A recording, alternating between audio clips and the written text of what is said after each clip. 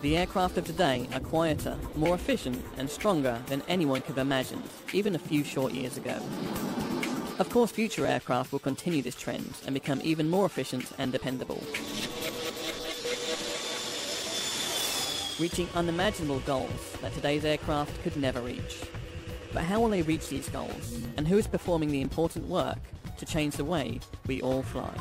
The common misconception is that most advances come strictly from major aircraft manufacturers. But the true story is much more complex.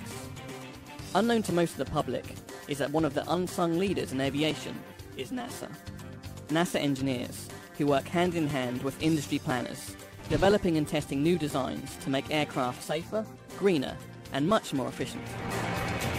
On this episode of NASA X, we will look at how this collaboration works, and we'll see how NASA and industry are paving the way for greener, safer aircraft for today and for aircraft of the future as well. This is a familiar sight for modern travellers. Large metal jets roaring down the runway and lifting into the air. In fact, this sight really hasn't changed that much in the last 50 years or so. Other than the way most people dressed for flights back then, the basic concept of air travel is pretty much the same. There have, of course, been measurable differences in fuel economy, with new developments in engine design and noise reduction techniques. But the basic tube and wing shape and the material used to build these aircraft has remained pretty much the same for years. But that isn't the case anymore. Like so many products that have evolved dramatically in the last few decades, like phones for example, the same is true for aircraft design. Today, more than ever, researchers are pushing the boundaries of the science of flight in their effort to make aircraft of the future more efficient, quieter, and greener. So who's taking the lead and why? Obviously industry is taking the lead in some areas, because cleaner operations and more efficiency mean higher profits. But they're just not the only players. One of the leading innovators in aeronautics over the history of flight has been and continues to be NASA. The push to modernise and change aircraft of the future is being led by NASA's Environmentally Responsible Aviation Project, or ERA. The ERA project is putting its money where its mouth is with tough but reachable goals to make big changes in how we fly by the year 2025.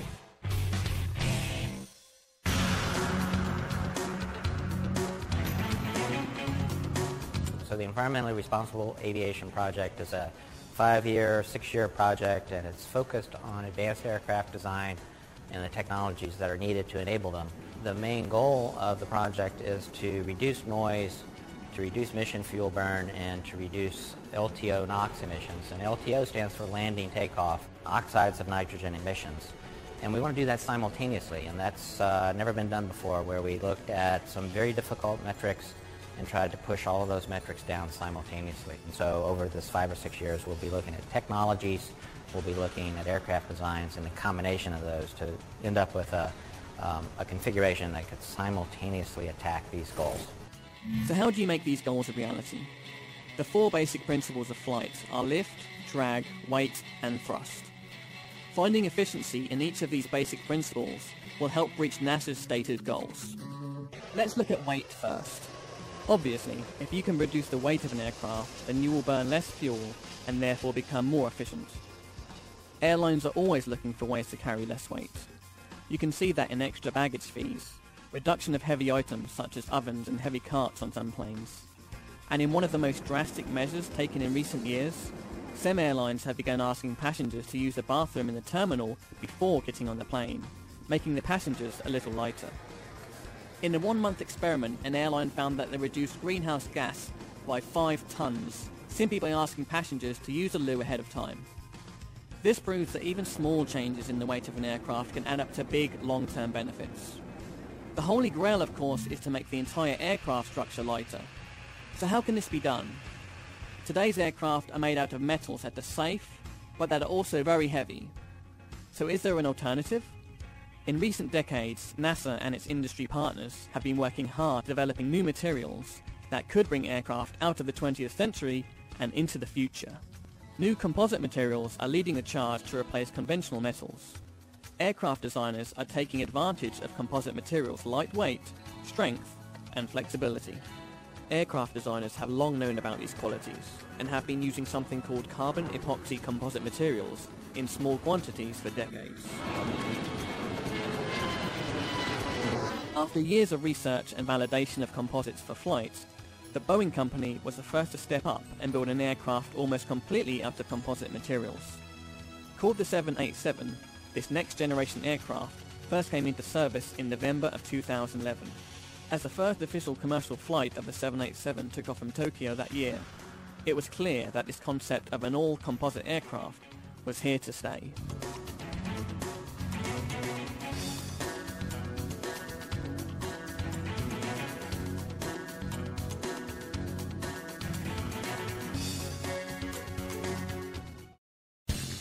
NASA is not in the business of building aircraft, but they are in the business of helping lead development programs to move the science of flight along. Once validation and testing in the development process is complete, NASA shares its findings with industry in an attempt to help further research and development. One of the programs in which NASA is working with industry is in the development of new composite materials for aircraft.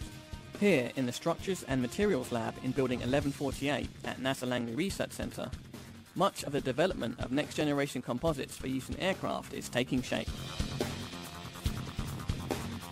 Called Perseus, this new idea has the potential to completely rewrite how composites for use in aircraft are made. Leading much of the research for NASA's Environmentally Responsible Aviation program in the composite field is NASA Langley's Dawn Jegley.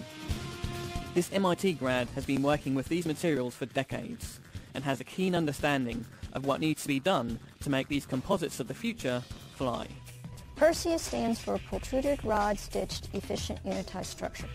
And what that means is that we have a graphite epoxy or carbon epoxy structure, and what we have is protruded rods inside carbon layers. We have a carbon skin, and we have stitches that run through the thickness that holds the whole thing together. One of the huge benefits associated with Perseus is its revolutionary stitching technique. On current metal and composite aircraft, one of the key components used to hold the vehicle together are the fasteners, like rivets or bolts.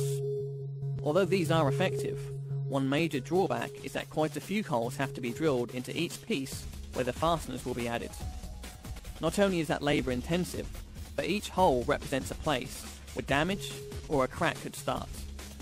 But the stitching prevents that from happening. We found that if you have a crack and it grows to a certain point and it gets to some place that it's stitched, that crack will turn. So instead of going through the stitching, it will turn. And that's a good thing because in flight, you would rather not have a crack grow all the way around a wing. When you look at a piece of carbon epoxy composite material, it honestly doesn't look very strong in its raw form. But once it is in its final state, it can be much stronger than metals. We start out with a fabric. It looks kind of like carpeting. And you roll that out into the shape that you're looking for, and you position all the different parts of your structure where you want them, and then you come through with a stitching machine. After you've stitched the whole thing together, the panel goes into an oven. It's infused with epoxy. We heat it up, and then we get everything just the way we want it, and then we cool the structure. So what happens is you end up with a piece of material, could be a very large piece of material, which is now stiff and strong and just in the right shape that you want it. Another key component to carbon epoxy composite materials is that they can be tailored to be much stronger than metal. At the molecular level, the properties of metal are isotropic, which means that the properties all run in the same direction. Because of this feature, aircraft designs are very bulky in some areas to provide stiffness, making a craft much heavier. But with composites, you are starting with fibers which are very strong, tough threads, and you can position those threads in any direction you want. For example, if there is an area on the aircraft that takes a lot of load, the designers can place the fibers in that direction, providing enormous strength, but while also using much less material and weight than metal aircraft. Of course, validating that the pieces will work is a major component of the development stage. So I know that NASA really does some great testing of its materials before they go onto any aircraft. How are you testing Perseus at the moment? One of NASA's goals is to develop technology for future aircraft. When we're developing a new structure, one of the things we need to do is fully understand how it's going to behave. And to do that, we start by looking at very small pieces, and then we move up slowly to very large pieces until we get to a full-scale part of an aircraft. And then when we understand that, we go to the next stage, which might be something more like this, where we have what we call a built-up structure. So we have a skin, and then we have a stiffener on it. And then we can apply a load. We might push on it, we might pull on it, we might bend it to look at how that behaves. And all the while we're doing this, we're doing analytical studies to make sure we understand and can predict how it's going to behave. Because if we don't predict it properly, then we feel we don't really understand it well enough, and we have to take a step back and figure out what it is we're missing. We have many facilities around the center here that we use for doing those kind of tests. Well, Dawn, thanks so much for talking to us today about Perseus. This looks like an amazing technology, and you're doing a fantastic job. Thank you so much. Thank you. Up next, let's look at another of the basic principles of flight: thrust. Since the earliest days of flight, engineers have looked for ways to make the engines we use on aircraft more powerful and efficient. One of the most important early engines was the 1903 Wright brother design that was used for their very first flights at Kitty Hawk. It only produced about 12 horsepower, but it opened the door for all aircraft engines to come. Since that time, there has been a steady progression in the development of engine technology, from the relatively simple propellers of the past to the incredibly advanced jet propulsors of today. Engines have never been better, but although current engines are already very efficient, quiet, and relatively green, they pale in comparison to what the next generation of engine technology will be. To help understand how engine technology is improving, let's first take a look at how a basic turbofan engine works. Incoming air is captured in the engine inlets. Some of the air passes through the fan and into the compressor and burner, where it is mixed with fuel for combustion. The hot exhaust passes through the core and fan turbines and then out of the nozzle. The rest of the incoming air passes through the fan and bypasses or goes around the engine. So a turbofan gets some of its thrust from the core and some of its thrust from the fan. The ratio of the air that goes around the engine to the air that goes through the core is called the bypass ratio. Many engines today have a bypass ratio of roughly around 5:1. Engineers have known for many years that if they could increase the bypass ratio, then the engine would become much more efficient. But the trouble with increasing the bypass means that the size of the engine would have to grow, making it heavier and also unable to fit under the wings of most planes. So, what to do? Over the past 20 years or so, NASA and industry have been working on a solution that would create ultra-high bypass engines while also addressing the stated problems of size and weight.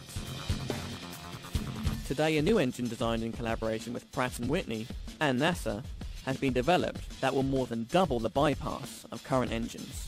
This new engine design has taken many years of research and development just to get to the point where we are today, because three key pieces of technology needed to be created that didn't exist: a new gearing system, an ultra-efficient fan, and a more efficient nacelle. Although each of these were difficult to perfect, one of the most challenging was the gearing system for the turbofan. This is because there is a paradox in engine design. The slower the big fan at the front moves, the more efficient it is, but the turbines at the back have to move at a very high rate of speed to work efficiently. Hence the paradox. In order to have the slow-moving fan at the front and the fast-moving fans at the back working together, a revolutionary gear system had to be developed that could allow both of these parts to work together optimally. So what the gear lets me do is shrink the core engine that makes the power to a large degree. It makes it lighter, takes a couple of thousand parts out, and it means I can replace some very rare superalloys with some more common gear steel. We always knew you could do that, but you need a gear that's way over 99% efficient. You need a gear that, we're talking about 25,000, 30,000 horsepower gears. A naval ship has that sort of power, and the gear is the size of a small house. We had to develop a gear that's the size of a small automobile wheel, not a house, and it has to last 20 years without maintenance, and it has to be super efficient. And so we've been working on this for at least 20 years. Much of the testing for this engine has in fact come at NASA laboratories. NASA's unique facilities and subject matter experts have helped the Pratt & Whitney team to understand how to configure the ultra-high bypass engine. So this is an example of the ultra-high bypass engine from Pratt & Whitney called the geared turbofan. This particular engine has a bypass ratio of up to 15:1, which means 15 times the amount of air goes through this part of it than goes through this part. This is the core, or the engine part. This is the bypass part. In this particular engine, all the thrust is generated in this part, and we've removed the fans so that you can see how small the engine airflow is compared to the overall flow. So why? Why do we want to do this? Well, this particular design, especially the one Pratt & Whitney is working on called geared turbofan, has the potential of having as much as 20% better fuel burn than a regular jet engine today. And the reason they can do that is because the more air that you can put up here, the more efficient the engine is and the better the fuel economy.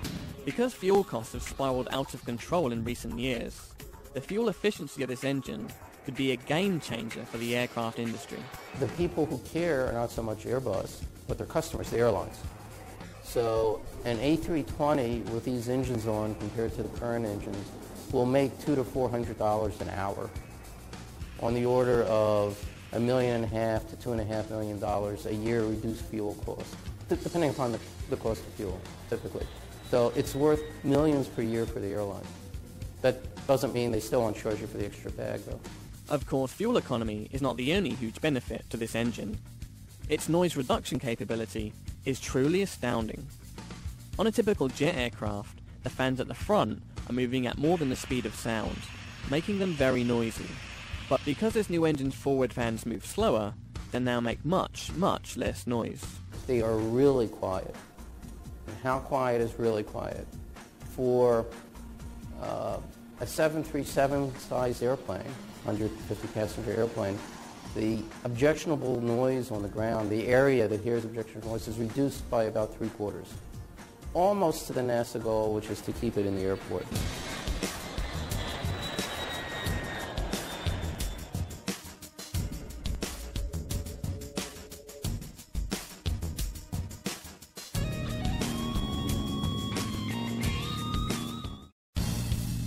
Another key component in the testing chain of the entire engine happens here at NASA Glenn, in the Advanced Subsonic Combustion Rig, or ASCR.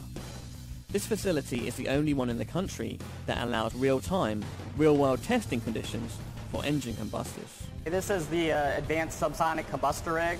It's really one of the unique facilities in the U.S. which enables us to test combustors and gas turbine engines at realistic conditions that they would see in a gas turbine engine flying in today's aircraft and even those in the next 20 years from now. The real beauty of this rig is it allows us to operate pretty much over the whole flight regime. So we can map out what the emissions are near the ground during idle and takeoff conditions, but also on approach and landing. In addition, then even at cruise, because we're also becoming more and more concerned about emissions in the atmosphere and what that does to our environment. The environment is one of the key components in much of the work going on now. NASA and industry realize that good stewardship is not only beneficial to the planet, but can be a good business model too. The work that is coming out of this program is looking at both fuel-flexible applications as well as strictly environmental concerns. Our geared turbofan is 15% more efficient and can run on a wide range of fuels. In fact, we're some of the leaders working with the industry in the development of biofuels. Of course, testing for these new engines is not only happening at NASA, but can also be seen on a unique airplane owned by Pratt & Whitney. Pratt & Whitney actually owns 2 747 airplanes that we do testing on. There are 4 engines on a 747. We'll actually take one of the existing JT9Ds off, which is a Pratt & Whitney made engine that powers 747s, and we'll actually in some cases replace that engine with one of our test engines. So we'll run the airplane on 4 engines, 3 of which are currently certified on the airplane, the 4th being the experimental. Of course, this new geared turbofan is not the only game in town. NASA has also taken a look back at some older technology. including a concept called the open rotor that also shows much promise. So here at NASA, we're working on the next generation of engine technologies, both ducted engines like the geared turbofan and unducted engines like open rotors. So we recently finished a series of tests with General Electric and the Federal Aviation Administration on open rotors, looking at these technologies to reduce fuel burn and improve the acoustic performance of these next generation engines. So as you try to go to higher and higher bypass ratio engines, the fans keep getting larger and larger diameter, and at some point it just makes sense to get rid of the cowling and go with just what essentially looks like a propeller. The difference is that these are very specialized high-speed propellers, so that an open rotor powered aircraft would be able to fly at essentially the same speed as an aircraft with a jet engine. In the past, the open rotor concept had been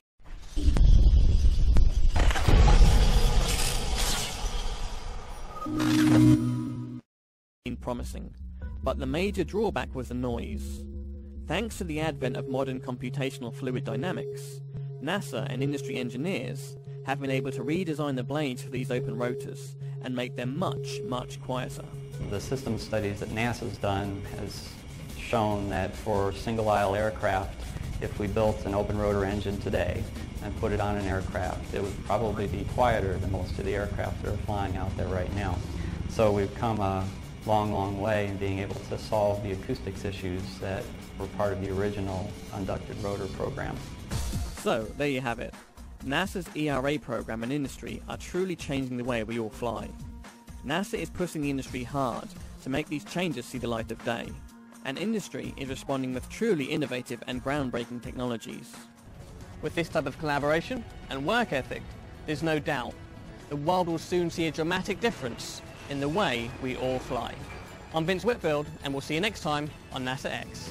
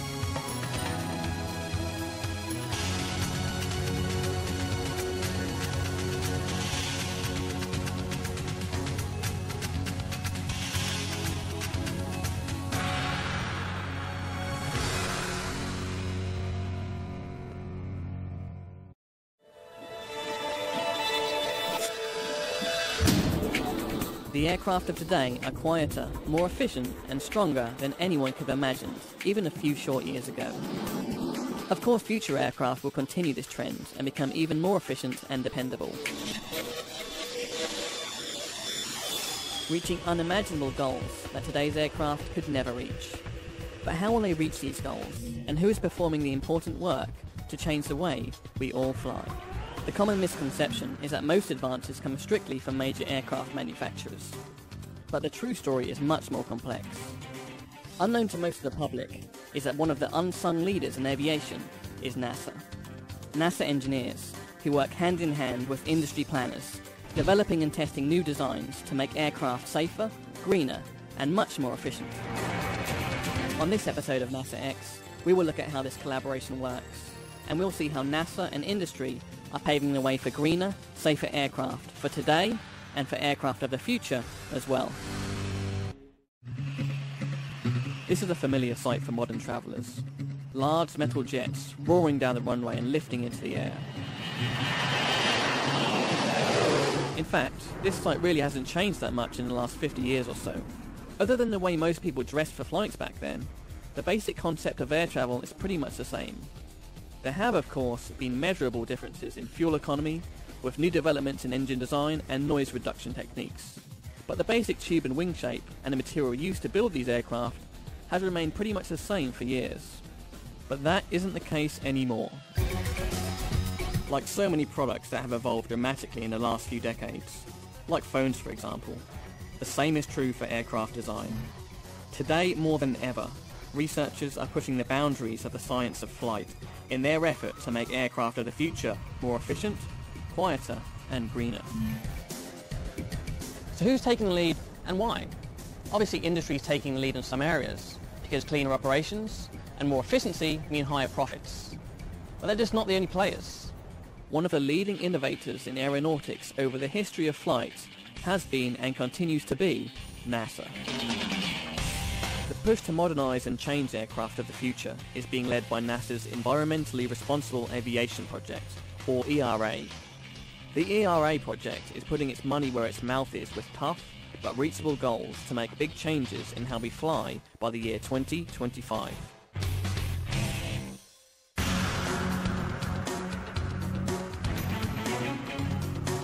So the Environmentally Responsible Aviation Project is a 5-year, 6-year project, and it's focused on advanced aircraft design and the technologies that are needed to enable them.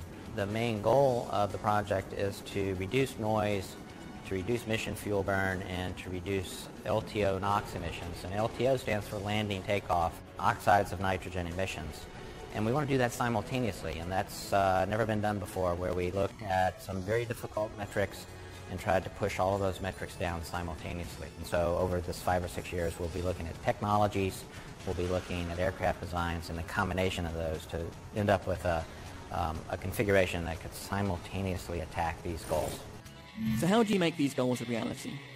The 4 basic principles of flight are lift, drag, weight, and thrust. Finding efficiency in each of these basic principles will help reach NASA's stated goals. Let's look at weight first. Obviously, if you can reduce the weight of an aircraft, then you will burn less fuel and therefore become more efficient. Airlines are always looking for ways to carry less weight. You can see that in extra baggage fees, reduction of heavy items such as ovens and heavy carts on some planes. And in one of the most drastic measures taken in recent years, some airlines have begun asking passengers to use the bathroom in the terminal before getting on the plane, making the passengers a little lighter.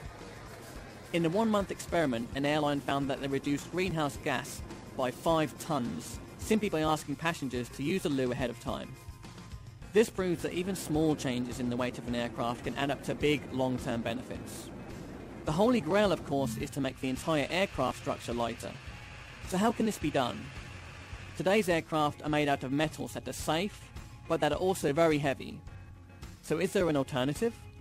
In recent decades, NASA and its industry partners have been working hard developing new materials that could bring aircraft out of the 20th century and into the future.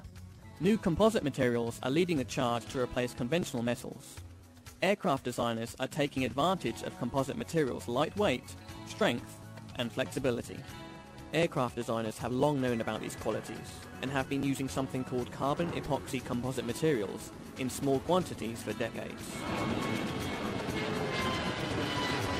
After years of research and validation of composites for flight, the Boeing company was the first to step up and build an aircraft almost completely out of composite materials. Called the 787, this next-generation aircraft first came into service in November of 2011. As the first official commercial flight of the 787 took off from Tokyo that year, it was clear that this concept of an all-composite aircraft was here to stay.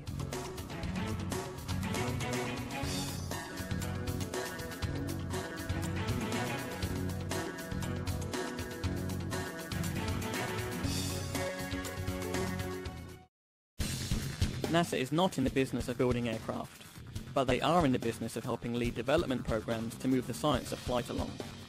Once validation and testing in the development process is complete, NASA shares its finding with industry in an attempt to help further research and development. One of the programs in which NASA is working with industry is in the development of new composite materials for aircraft. Here in the Structures and Materials Lab in Building 1148 at NASA Langley Research Center, much of the development of next-generation composites for use in aircraft is taking shape. Called Perseus, this new idea has the potential to completely rewrite how composites for use in aircraft are made. Leading much of the research for NASA's Environmentally Responsible Aviation program in the composite field is NASA Langley's Dawn Jegley. This MIT grad has been working with these materials for decades and has a keen understanding of what needs to be done to make these composites of the future fly. Perseus stands for Protruded Rod Stitched Efficient Unitized Structure. And what that means is that we have a graphite epoxy or a carbon epoxy structure, and what we have is protruded rods inside carbon layers. We have a carbon skin, and we have stitches that run through the thickness that holds the whole thing together. One of the huge benefits associated with Perseus is its revolutionary stitching technique. On current metal and composite aircraft, one of the key components used to hold the vehicle together are the fasteners, like rivets or bolts. Although these are effective, one major drawback is that quite a few holes have to be drilled into each piece where the fasteners will be added. Not only is that labour intensive, but each hole represents a place where damage or a crack could start. But the stitching prevents that from happening. We found that if you have a crack and it grows to a certain point and it gets to some place that it's stitched, that crack will turn. So instead of going through the stitching, it will turn. And that's a good thing, because in flight you would rather not have a crack grow all the way around the wing. When you look at a piece of carbon epoxy composite material, it honestly doesn't look very strong in its raw form. But once it is in its final state, it can be much stronger than metals. We start out with a fabric. It looks kind of like carpeting. And you roll that out into the shape that you're looking for, and you position all the different parts of your structure where you want them, and then you come through with a stitching machine. After you've stitched the whole thing together, the panel goes into an oven. It's infused with epoxy. We heat it up, and then we get everything just the way we want it, and then we cool the structure. So what happens is you end up with a piece of material, could be a very large piece of material, which is now stiff and strong, and just in the right shape that you want it. Another key component to carbon epoxy composite materials is that they can be tailored to be much stronger than metal. At the molecular level, the properties of metal are isotropic, which means that the properties all run in the same direction. Because of this feature, aircraft designs are very bulky in some areas to provide stiffness, making a craft much heavier. But with composites, you are starting with fibers which are very strong, tough threads, and you can position those threads in any direction you want. For example, if there is an area on the aircraft that takes a lot of load, the designers can place the fibers in that direction, providing enormous strength, but while also using much less material and weight than metal aircraft. Of course, validating that the pieces will work is a major component of the development stage. So I know that NASA really does some great testing of its materials before they go onto any aircraft. How are you testing Perseus at the moment? One of NASA's goals is to develop technology for future aircraft. When we're developing a new structure, one of the things we need to do is fully understand how it's going to behave. And to do that, we start by looking at very small pieces, and then we move up slowly to very large pieces until we get to a full-scale part of an aircraft. And then when we understand that, we go to the next stage, which might be something more like this, where we have what we call a built-up structure. So we have a skin, and then we have a stiffener on it. And then we can apply a load. We might push on it, we might pull on it, we might bend it to look at how that behaves. And all the while we're doing this, we're doing analytical studies to make sure we understand and can predict how it's going to behave. Because if we don't predict it properly, then we feel we don't really understand it well enough, and we have to take a step back and figure out what it is we're missing. We have many facilities around the center here that we use for doing those kind of tests. Well, Dawn, thanks so much for talking to us today about Perseus. This looks like an amazing technology, and you're doing a fantastic job. Thank you so much. Thank you. Up next, let's look at another of the basic principles of flight: thrust. Since the earliest days of flight, engineers have looked for ways to make the engines we use on aircraft more powerful and efficient. One of the most important early engines was the 1903 Wright brother design that was used for their very first flight at Kitty Hawk. It only produced about 12 horsepower, but it opened the door for all aircraft engines to come. Since that time, there has been a steady progression in the development of engine technology, from the relatively simple propellers of the past to the incredibly advanced jet propulsors of today.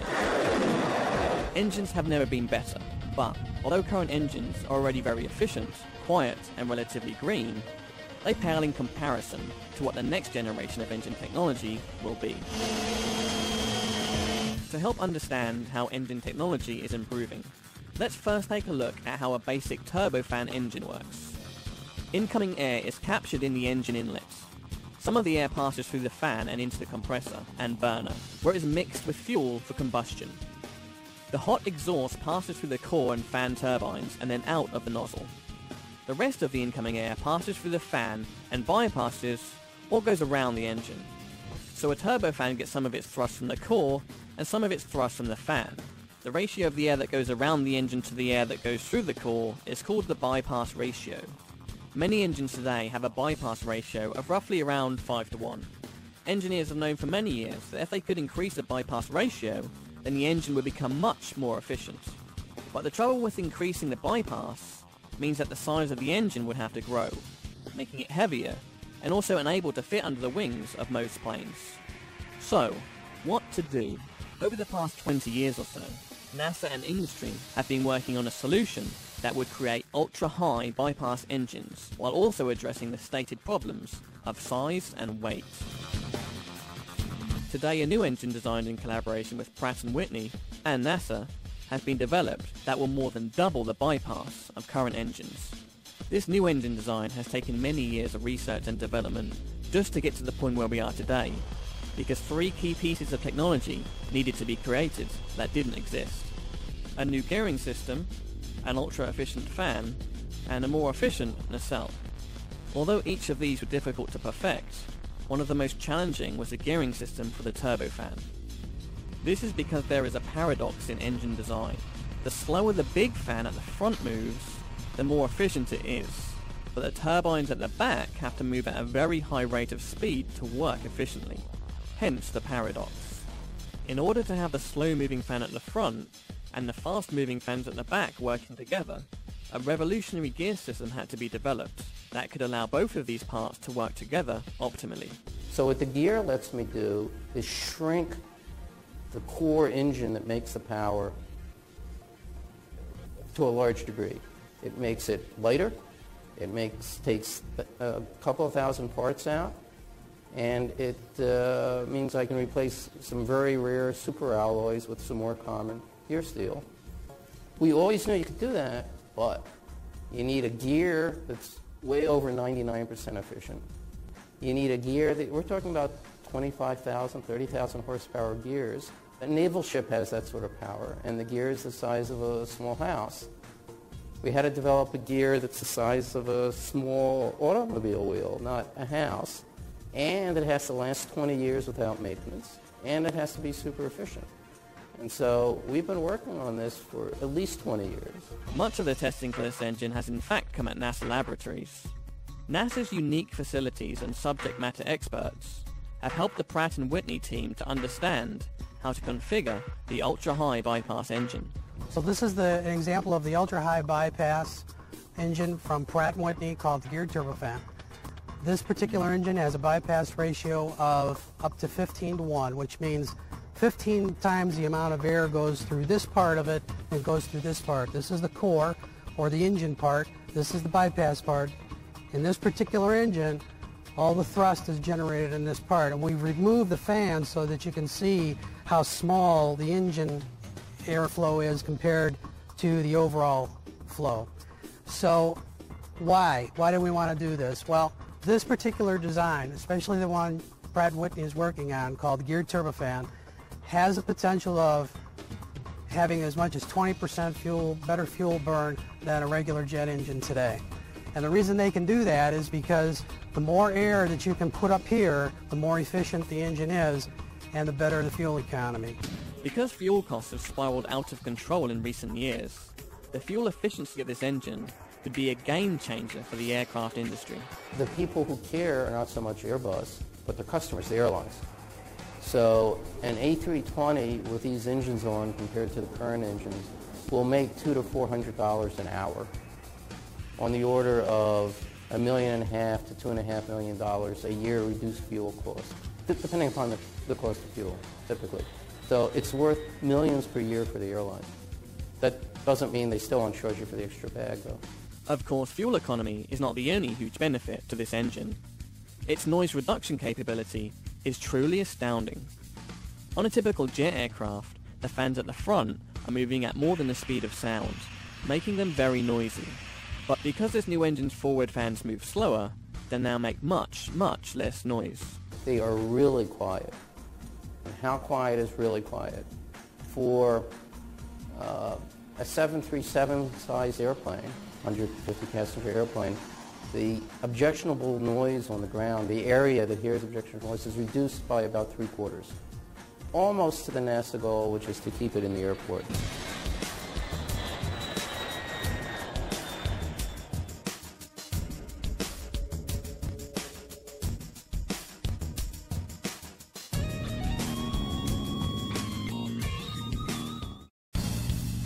Another key component in the testing chain of the entire engine happens here at NASA Glenn, in the Advanced Subsonic Combustion Rig, or ASCR. This facility is the only one in the country that allows real-time, real-world testing conditions for engine combustors. This is the Advanced Subsonic Combustor Rig. It's really one of the unique facilities in the U.S. which enables us to test combustors and gas turbine engines at realistic conditions that they would see in a gas turbine engine flying in today's aircraft and even those in the next 20 years from now. The real beauty of this rig is that it allows us to operate pretty much over the whole flight regime. So we can map out what the emissions are near the ground during idle and takeoff conditions, but also on approach and landing. In addition, then even at cruise, because we're also becoming more and more concerned about emissions in the atmosphere and what that does to our environment. The environment is one of the key components in much of the work going on now. NASA